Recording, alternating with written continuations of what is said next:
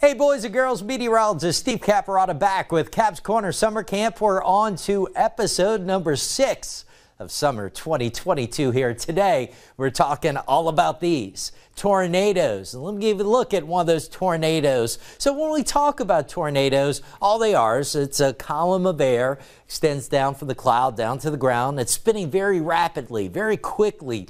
They can be really big. Some of the biggest tornadoes can be a mile or 2 wide. They can also be really small. This one in this particular picture on the smaller side. They come in all sorts of sizes and shapes. But let's talk a little more about how they actually develop. All right, so let me walk you through it. So what you see down here moving on the ground, this is to kind of show us which way the wind is blowing on this particular day. So this would be what we call a southeast wind, but the wind is blowing like this down on the ground where we live. But if we moved up to cloud level on this particular day, the wind might be blowing in a slightly different direction, but also moving faster. Can you see the difference between how the winds are moving on the ground and how they're moving faster up above? That is what we call wind shear. We talked about wind shear a little bit in our hurricane lesson. Hurricanes don't like it, but wind shear is necessary for tornadoes. And with that wind shear, with the wind blowing faster up above than it is down at ground level, we get this. We start to get a column of air that is rotating like this. Now, when we have a thunderstorm overhead and we start to get a column of air that's rotating like this, we also have some air that's blowing up into the storm. We call that the updraft. And what that will sometimes do is start to tilt this column of rotating air eventually to where it goes from being horizontal to vertical and is rotating, and now we've got the beginnings of a tornado potentially on the way. So it starts out with what we call a wall cloud. So a wall cloud is a lowering from the cloud base, from the bottom of the thunderstorm that is rotating, but it's not down to the ground yet. So we've got a cloud here that's rotating a bit down at the base of our thunderstorm, but we don't have rotation extending all the way down to the ground. But eventually, if that rotation does make its way down to the ground, there you go. We've got a tornado. Now, sometimes that rotation from the bottom of the cloud starts to make its way down, but doesn't make it all the way to the ground, not in contact with the ground. If it's not in contact with the ground, it's not a tornado, it's a funnel cloud. It's an important difference. A funnel cloud is a lowering and some rotation from the cloud that's not all the way down to the ground. But if we get that rotation connected from the cloud down to the ground, then we actually have a tornado. Now, this is real important for boys and girls, moms and dads, all of us to know. Meteorologists like me, we help to try and warn people about tornadoes when they might be coming. So there are different terms that we use to let people know what might be headed their way. So you might hear about a tornado watch. So a tornado watch is just kind of a heads up. Be ready. It doesn't necessarily mean there are any tornadoes out there yet. Tornado watches typically last for about 6 hours. They cover big areas. And what we're saying is, think about this if we're in the kitchen and we're making a cake, okay? We're saying we have all the ingredients to make the cake, but the cake's not there yet. So tornado watch means all the ingredients are there for possibly to have some tornadoes, but no tornadoes yet. But when we issue a tornado warning, now it's time to take action. Get to your safe place. We will talk more about safe places in a little bit, but a tornado warning means that one has actually been spotted on radar, or somebody actually down on the ground with their eyes has actually seen a tornado. So when a warning is out, then we really need to take it seriously.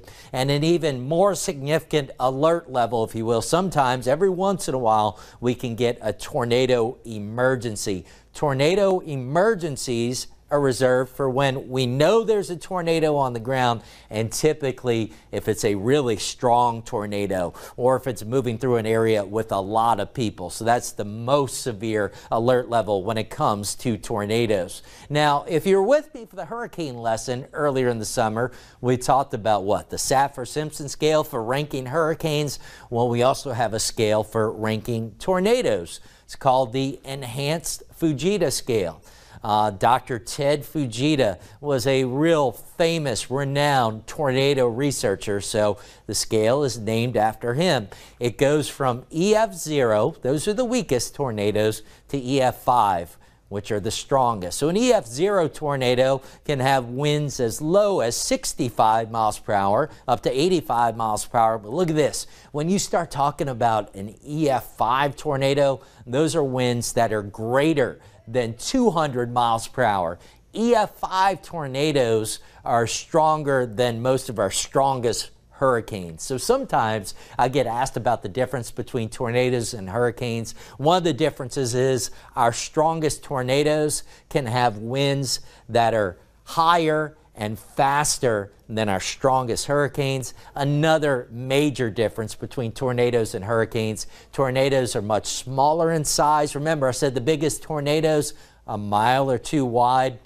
The clouds and the rains associated with a hurricane can sometimes be up to 1,000 miles wide. So a couple of differences there. All right, since we talked a little bit about how tornadoes form and how we rank them now, let's jump into my home lab, and I'm going to show you an easy experiment. You can do this with mom and dad. Make a little tornado at home. So if you can get a 2-liter bottle, an empty bottle, maybe a mason jar if you don't have an empty bottle at home, some water, and you can do it with something as simple as that. I'm going to show you a couple other things as well, but join me in the home lab now as we show you how to make a tornado at home. All right, boys and girls, so I was teaching a little bit about how tornadoes form and the scale that we rank them with. I'm going to show you a pretty easy way to make your own tornado at home. So mom or dad, help out here a little bit if you can. I had to go on Amazon to buy these little tubes, but an 8-pack was something like $5 or $6. If you Google or search on Amazon tornado in a bottle, you should find something like these. But basically, these have threads on both sides to connect to bottles. Now, a lot of times online, you'll see 2-liter bottles, but I found these 1-liter bottles at Walmart. These were like little sparkling waters, the 1 liter, hopefully easier for the girls to handle. So we start out with a bottle that's got some water in it, leave some air in there, leave some space. All right, girls, go ahead and put your connectors on. And what's the rule when we're connecting things? Righty-tighty, lefty-loosey. That's right. So what are we doing this time? Righty-tighty. Righty-tighty, right? So make sure you turn it to the right. All right, once you've got that on there good, we've got an empty bottle. Eliana's getting hers on good. Now take that empty bottle, and we're going to use that same rule, which is what? Righty-tighty. Righty-tighty. All right, so we're going to screw that other bottle on. And then once we've got those on, let me check yours, Clara. Let me make sure it's on good. All right, that feels good. That feels good. Yours feels good. So mom and dad, before we start, if you don't want things to get wet, you might want to take this somewhere else where things can get wet, because even with the connectors, they tend to leak a little bit. But all right, what we're going to do, once we got this done, the girl's going to flip it over. They're going to give it a good shake, and we should see a tornado. Y'all ready? Go ahead in 3, 2, 1, go! All right, so Eliana's got the circle going. Clara's got it going. Check that out. Look at that. We got a tornado in a bottle. Very cool. All right. Let's see if Clara's gets going. I think it's coming. There you go, Clara. All right, set it down, hold it, and boom, there we go. So this isn't so much about how they form, but still a neat way. All you need is a couple of bottles, a little connector, and some water, and you can make a tornado in a bottle. You can try this in a jar without a connector. Sometimes it works, sometimes it doesn't, but there is how you can make a tornado in a bottle. Thanks for watching. All right, boys and girls, hopefully you get the chance to try that out at home and make your own tornado. Pretty cool to see it in action. So let's get back to how meteorologists can detect or know that there might be a tornado out there. One thing we look for, we can use radar, right? So we talked about radar in some of our earlier lessons as well. Radar most simply shows us what? Rain. Did anybody say radar shows us rain? That's the main thing I always want the boys and girls to remember. But sometimes we can look for more than just rain on radar. One thing that can be a significant heads up for us to a possible tornado is when we see something like this, a radar image that has a bit of a hook-like appearance. We call this a hook echo. So this was a severe storm in Livingston Parish in February of 2017, moving through Killeen and Springfield. I was working on TV as this appeared, and I knew that was potential trouble once it popped up. So when we have this hook echo, that can often, not always, but can often be a sign of a tornado within a storm. So let's talk a little bit more about what's going on and what actually makes that hook echo show up on radar. Notice there's a bit of a notch showing up in here. So what that's evidence is winds that are kind of punching into the storm, what we call the inflow. Winds coming into the circulation here. And then what we get on the backside is something, it's a little more of a technical term, but we call it the rear flank downdraft. So you get this cool air rushing down from the storm and then it's pushing out on the backside, and that's what's actually causing this rain within the storm to push out this way and make almost a hook-like appearance. And when you see a hook echo like this, the most likely location for a tornado is right about in here. That's the most likely location. So that is one way we know there might be a tornado. But with Doppler radar, again, we talked about Doppler radar earlier in the summer, we can look into the storm with a little more detail. We can look at the wind speeds, the wind velocity. So this is the wind velocity, the wind speeds for that same storm in Livingston Parish back in 2017. So as a reminder, here's what we're talking about when we look at something like this, where we see shades of red. That's where the wind is blowing away from the radar. So in the case of this image, the radar is off in this direction towards Slidell. So you see the reds here. And then when we see the greens and sometimes blues, that's where the wind is blowing toward the radar in Slidell. And then when you see the reds and greens and the reds and blues together, especially if they're real close together, we call that a velocity couplet. So here's a closer look at it. So we can see here near Killeen, red showing winds blowing away from the radar, the greens and blue showing winds blowing towards. So we now know, as meteorologists, we look at that, we can see there's a pretty strong circulation. So that's another sign of a possible tornado. And here's an even more dramatic example of some rotation detected on radar. This was from a powerful tornado up near Oklahoma City in 2015, but you can see the reds and almost some pinks in here, and then you've got the green. So the reds going away, green going toward. And if we sample the wind speeds, notice here within the greens, detecting winds of 100 miles per hour, close to 100 miles per hour blowing towards the radar, and in the red,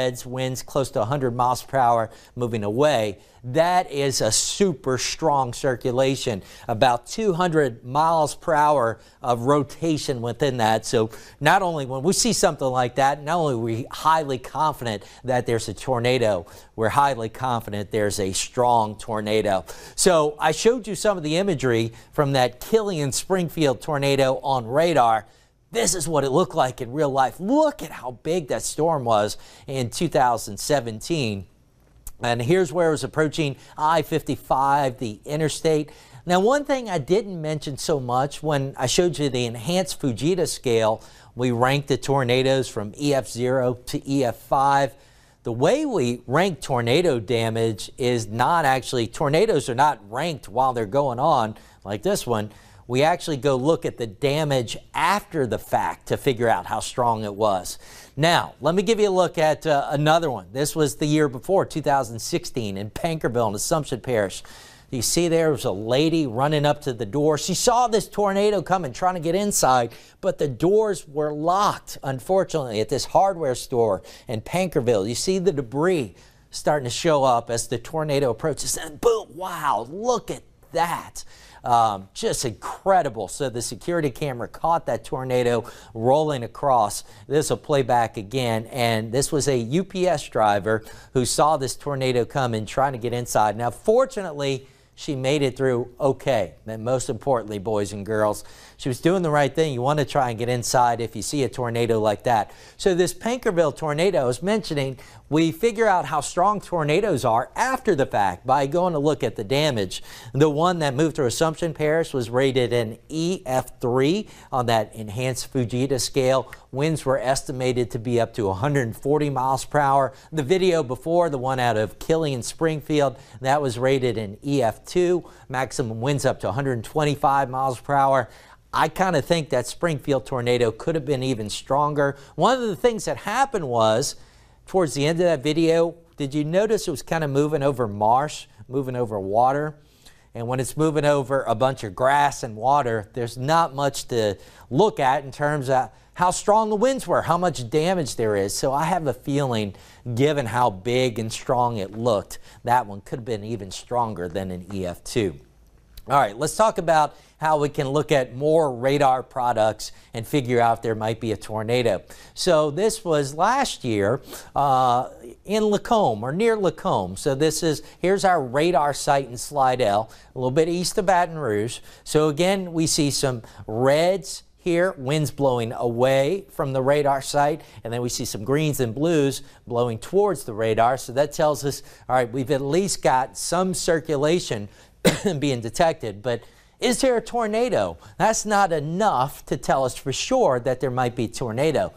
We have another product we can use on radar to help us out, though. This is what helps us detect debris. Radar can actually detect debris now. And so when we look at this, and if you're with me in the lesson where we talked about radar, we talked about this product. It's called the correlation coefficient. Don't necessarily need to remember that, but our modern radars, the ones we use right now, when you see an image like this, generally what it's telling us is everything in red is similar in size and shape. So we know that raindrops, generally speaking, are very similar in size and shape. When we get something like this area of white and green, that's telling us, the radar saying, okay, I've got something that's different in size and shape. So when I back this up here a second, let me go back to it. So here we were detecting rotation using the Doppler radar velocities, and in that same spot basically we're seeing the radar saying, okay, there's something different in size and shape. Then we know that is likely debris being lofted up into the air, up into the sky by a tornado. Once meteorologists see something like that, a debris signature, then we can say with high confidence there is a tornado likely on the ground. Now here's something that might even surprise mom and dad. This graphic is showing where tornadoes are most common. So where you kind of see the darker shades of this reddish brown, that's where tornadoes are most common. So most people have heard of Tornado Alley, places like Oklahoma, into Kansas, maybe up into Nebraska a little bit. And you can see some of those areas get a lot of tornadoes. What a lot of people are surprised by is here in the South, tornadoes are just as common, if not even a little more common, especially just north of where we live in North Louisiana, across Mississippi and parts of Alabama. Over the last 15 to 20 years, there was a paper that came out that kind of dubbed this Dixie Alley. So we have Tornado Alley over here, and then Dixie Alley more in the south. Some people, some research has shown that tornadoes are actually more frequent, more common in Dixie Alley than they are in what has been called Tornado Alley for years and years on end. So the bottom line, I wanted to show you this, is tornadoes aren't all that uncommon in our part of the world. All right, another video now. Look at that. So we see two. Are those tornadoes? Well, not technically, because they're over water. This is at Grand Isle. So a tornado over water is actually called a waterspout. Now as this video picks up, one of those two waterspouts that we were looking at is starting to move on to land at Grand Isle. And one thing to point out, you should not do what these people are doing. You should be inside. They're outside filming this. That is not what you want to do. But watch how things go downhill as the winds really pick. Look at how strong that wind is blowing. And then as the tornado moves across, watch what happens here. There goes the roof of a camp, and there goes an entire camp getting blown away. Now, fortunately, with this tornado, as you see those flashes, those are power flashes. That's the electricity going out, basically, the transformers blowing. And you see the debris in the air, the things that the wind, as it's kind of destroying that camp, it's sending debris into the, that's why it's not a good idea to be outside. Any of that could come flying your way and really hurt you. Fortunately, nobody hurt in this one, but I just wanted to show you this video, give you an idea of how powerful tornadoes can be. And water spouts are also dangerous. Sometimes people get confused on that point, but water spouts are also dangerous. In this case, one of these water spouts moved on to land and became a tornado. All right, so before we wrap up, we talked earlier about watches and warnings. And remember, a warning, once a warning is out, that's when we know we need to get to our tornado safe place. So where is a tornado safe place? So we're looking down at a house from up above. And what this graphic is showing us is basically red areas are not very safe, and green areas is a good spot to be and safe. So here are some rules to remember. If you're under a tornado warning or you think a tornado might be coming your way, you want to get to the lowest floor of whatever building you're in. So if you're in a two-story house or a two-story building, we want to get down on the first floor. We want to get to an interior room. What does that mean? We want to try and get more in the middle of the building. We don't want to be close to the exterior or the outside walls of the building or the home, because sometimes those walls will start to fail or fall apart when a tornado hits. But also, even if the wall holds up and does okay, sometimes debris can come all the way through the wall. We've seen that happen before. So we don't want to be by these outside exterior walls. We want to get away from windows. The glass can break, things can come flying through. That glass could hurt you. A number of reasons to stay away from windows. And you want to cover up your head. Not a bad idea, boys and girls. If you've got a helmet in the house, a football helmet, a bicycle helmet, put it on. That just helps protect your head. Our heads are our most important body part, right? We want to keep this safe. If not a helmet, some blankets or some pillows are good. But you see here, what is often good, what is often best is maybe a bathroom on the inside of the house. If that's not a good spot in your house, maybe a closet or something. But typically, most often, we want to try to get to the center of our homes or whatever building you're in. And hopefully at school, you do tornado drills and know where to go. All right, that's going to wrap up our lesson on tornadoes. Hopefully you learned a thing or two today. Next week, we only have a couple more lessons to go. Next week, I'm going to teach you how to track a hurricane, but how to track it on a map, a paper map. I think it's pretty cool. This is how I grew up tracking hurricanes, so I want to show you how to do it. So be sure to tune in next Monday, 10 o'clock. We will show you how to do that. But right now, if you have any questions, pop them in the comments on Facebook, and I'll try to answer whatever questions I can. All right, guys, so hopefully you learned a little bit about tornadoes in that lesson. We, again, taking questions live on Facebook if you have any of those. I did see one question come in from Ryan Betancourt, and he says, Dominic and I are wondering which types of clouds provide warning for tornadic conditions. And then another comment just popped in, but I think his second question was, is tornadic a word? Because the autocorrect does not seem to like it. So let's take the two parts there. First off, what type of clouds? Well, the main thing you're going to look for, we've got to have a big cumulonimbus cloud, a towering cumulonimbus, a thunderstorm cloud. But we talked about early in the presentation that lowering of the cloud base, what we call a wall cloud. So really a couple of things to look for. Number one, you want to look and see if, if you've got a thunderstorm and you're hearing from the meteorologist that there might be something coming, what you look for is to see if the base of that cloud is rotating at all, and do you have a lowering from that cloud. It's almost like a bit of a wedge. It's not shaped like this, but a little rectangular almost, lowering from the cloud base. And do you see any spin within that? That can kind of be your heads up precursor that a tornado may be trying to develop, or you could get one soon. To your second question, yeah, as far as I know, tornadic should be a word in the dictionary. But yeah, autocorrect, it gets a little goofy, and sometimes they try to correct us on things even when they shouldn't. All right, let me see. I think we had something else pop in here, so hang on just a second. Looks like this one is also coming in. In a two-story, from Ryan, in a two-story home, the safest space is in the spandrel. The space underneath the stairs where Harry Potter lived. Yes, I had to look that up when he moved into a two-story home. So yeah, if you can get underneath a stairwell, that often is, if you're in a two-story home or at a school, two-story school, and you're able to get underneath the stairwell, very true. That often is one of your safest places to be. But we went through some of the rules. Most importantly, get on the lowest floor. Now, unfortunately, where we live, very few basements here in South Louisiana, right? There's not zero. You can find one occasionally, but very few.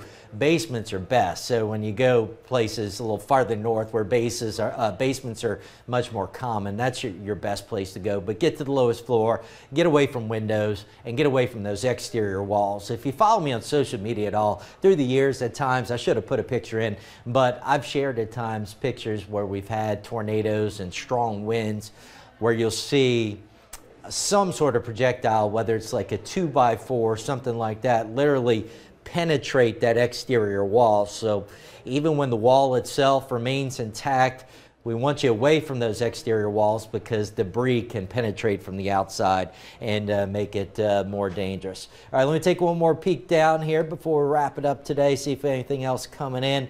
I will remind you, as always, all of these lessons, they are available on our website, wafb.com/capscorner. So if you scroll down on that page, you will see all the past lessons posted. Each of them has worksheets as well. Looks like Amanda Trier from our team does have the worksheets that created posted for today's lesson, and the videos from all the other lessons can be found here. You can also find these on our YouTube page and on WAFB Plus if you want to watch on your Roku, Amazon Fire, or your Apple TV, also available there, so be sure to check that out. But it looks like we do not have any more questions rolling in. So with that, I'll go ahead and wrap it up. Remind you, we're going to be back here next Monday at 10 o'clock. Tomorrow I'm going to teach kids how to track hurricanes. So everybody, most people and even kids now know how to pull up a weather app or pull up a tracking map on a computer, but what about a paper map like I grew up with, and so many of the moms and dads that may be watching today, how we grew up tracking hurricanes. Not only that, I think it's kind of a more fun way to do it, it also teaches a little bit about latitude and longitude. So we're going to walk you through how to track hurricanes on a paper map. Tune in for that. We'll see you next Monday here at 10 o'clock. See you then.